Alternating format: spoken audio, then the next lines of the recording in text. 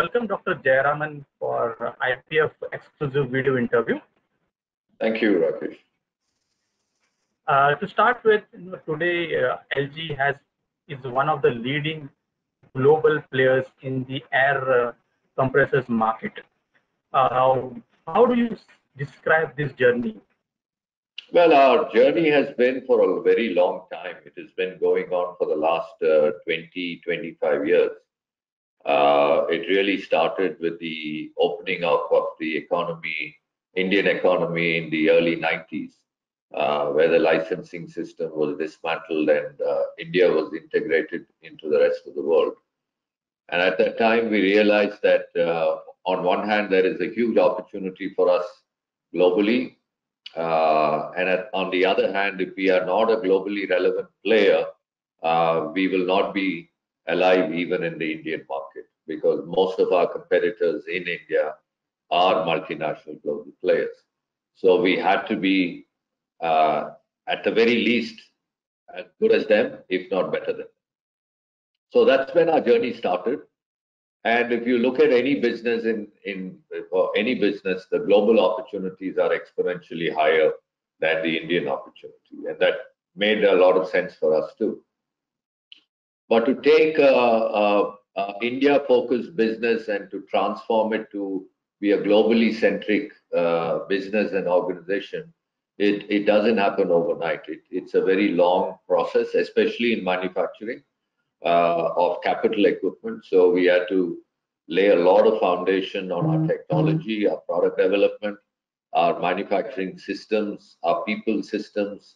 So all this took a long time because it was transformational change, transactional changes. So and really our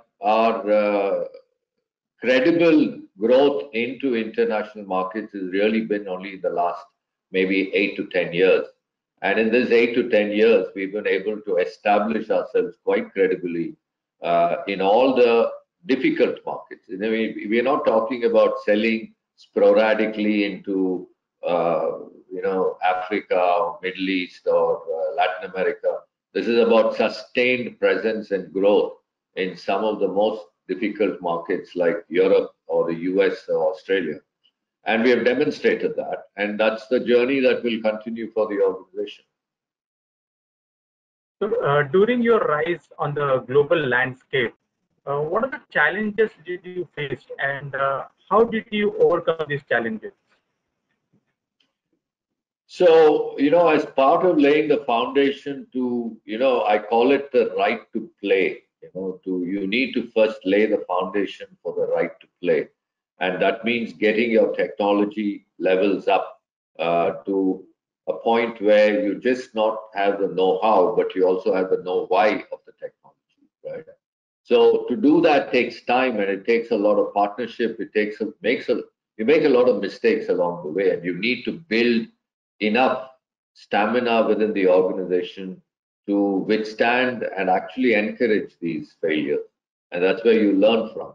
So technology was a very big foundation challenge, and we had to do it not by licensing, because licensing means you'll be restricted to India. We had to build it on our own, and which meant that partnering with different people, different organizations, different universities all over the world, and building it piece by piece. So that was a big challenge. The second challenge is, quality. In order to compete in markets globally, and especially for an unknown brand and a made in India label, failure is just not acceptable. So it's not about making products to very high standards, but making products that are better than the best.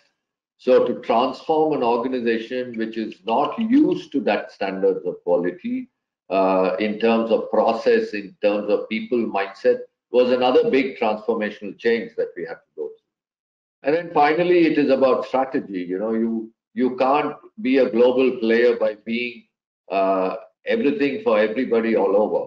So you have to make some very deliberate choices in which products you want to focus on, which markets you want to focus on.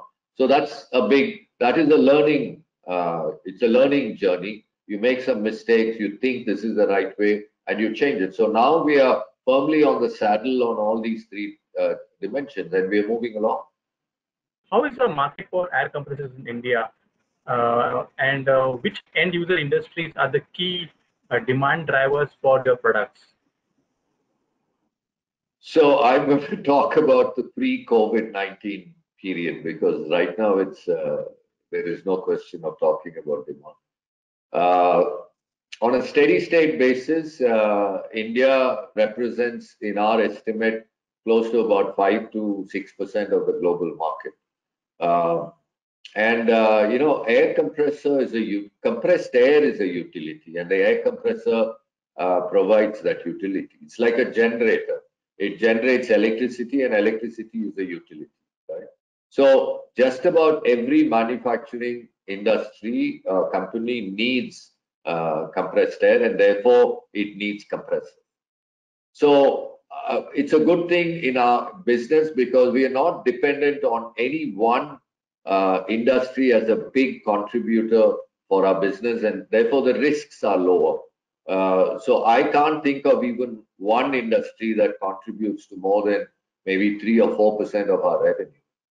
So what do you bring to the table to your customers?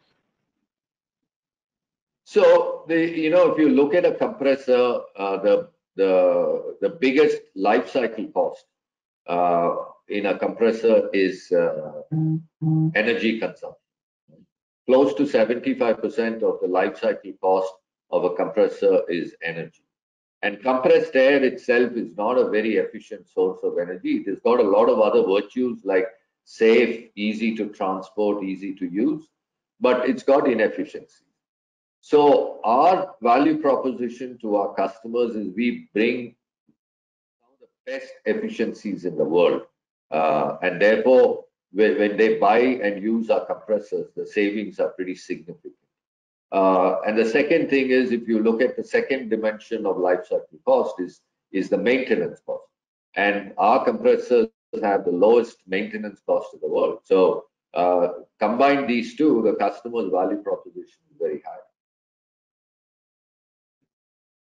So how is LG embracing new technologies like advanced automation, IoT, etc., into its manufacturing?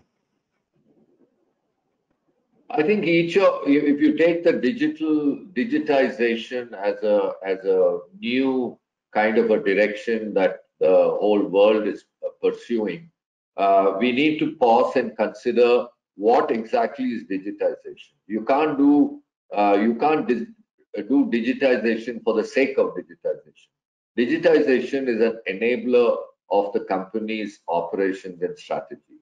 So you need to understand what are all the biggest either pain points or the biggest opportunities that you have that can be resolved very elegantly with a digital solution, right?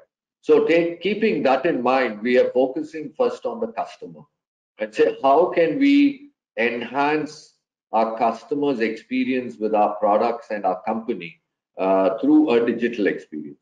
So one of the things that we have done is a global platform for IoT, where all our machines will be connected. The way we have architected the solution is a very affordable architecture. So we can pretty much extend this facility to almost all customers, irrespective of the size of the compressor. Now, the value proposition for the customer is basically, with that device, we will be able to significantly reduce the downtime for the customer. And we do that by being able to predict a failure rather than react to a failure, right? So when we have the ability to predict failures through our IoT platform, and by the way, we call it Air Alert, and this is something that we will use increasingly to enhance the customer's experience, not only with the product, but also with the company. So that's an example. And we are using IoT inside our factory to constantly look at how we can improve productivity and quality, right? So that's about more efficient, instant gathering of data that will give us agility in our decisions. According to you, a person who has traveled across the world. What are the strengths and the weaknesses of an Indian entrepreneur? An Indian entrepreneur is an extremely resilient person, right?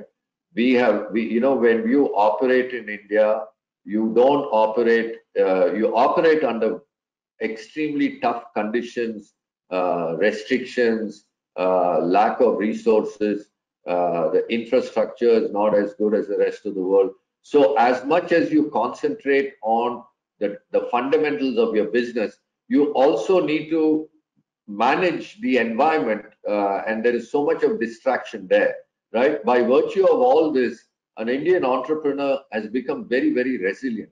So with a resilient entrepreneur, you put him in an environment where the environment takes care of itself and supports you.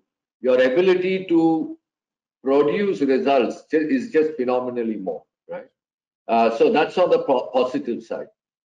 But on the negative side is that, right from independence, we have always been an inward looking country, right? And because of our inward looking mindset and psyche, we always look at as India out opportunity rather than a global in opportunity, right?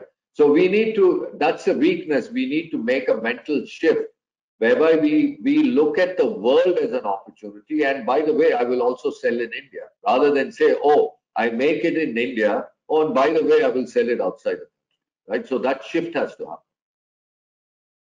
So you're basically talking about having a global outlook to your business rather than having a local dimension to your business. It's global centricity. It's not even an outlook. Yeah. Okay. So what kind of new opportunities are you exploring uh, globally as well as in India? We are steadfast in our commitment to remain in the compressor business. And of course, the compressor business has got a very wide saddle. And even though we play in close to 80% of that space, there are opportunity for improvements and expansion in the adjacencies in that, right? So we are constantly looking to expand that portfolio that we give to the customer so that we are able to give them a complete solution. So that's an ongoing process. Uh, as a and in technology also, we are looking at how can we create breakthrough changes, that opportunities for which exist. So I'll give you an example. I mean, when the smartphone first came, they all had buttons, right? Nobody would have even imagined that phones would become, just touch screens and no buttons, right? So what is that? What is a similar transformation for the compressor, right? And we see there are opportunities of a similar nature, right? And we are pursuing and we are developing those kinds of technologies inside the company. So this is really the envelope that we are working So because of COVID, a pandemic, on. Yeah. how are you recalibrating your growth plans for this year as well as the next year? So we continue to be even more committed to our aspiration called CK2, which is Conquer K2, to be number 2 in the world. We are, in fact, we are more committed to it now than before. So that remains. That has not changed. We are not even for a minute reconsidering it, not at all. But this is a crisis which has two critical dimensions. One, we need to understand what is the bottom of this crisis, right? How, what will be the bottommost point that the company will hit, right?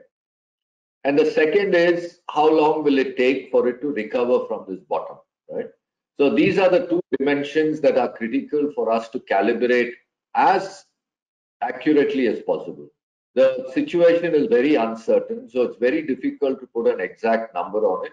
So you have to work with multiple scenarios and say that it could be this, it could be that. So you work with multiple scenarios and you create financial stamina inside the organization to be able to withstand whichever scenario comes in, right? Now, when the way the world looks like, it's going to bring that the drop, the bottom is going to be a pretty large percentage drop for all businesses. It's not, maybe there are some businesses like pharmaceutical, basic food essentials, FMCG, they will continue to sustain at a reasonably good level. But most other businesses would hit a deep bottom. Now, when you hit a deep bottom like that, the current business model that you've been running is no longer relevant. You know, if you take a a simple financial crisis or an economic crisis, you can retain your business model, tweak your financial parameters a little bit, and continue on. But this situation is going to be so deep that you need to go back and revisit the fundamental assumptions of your business model, recalibrate it, reorient it, and redirect. So have you started operations at your plants? Yes, we have. Yes, we have, but in a very calibrated way. It's not like, excuse me, it's not like there is a huge demand that is pent up and available. Even the demand side is going to take time to recover.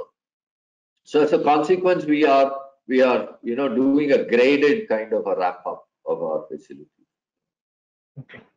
So finally, what are your long-term growth goals for ELGi?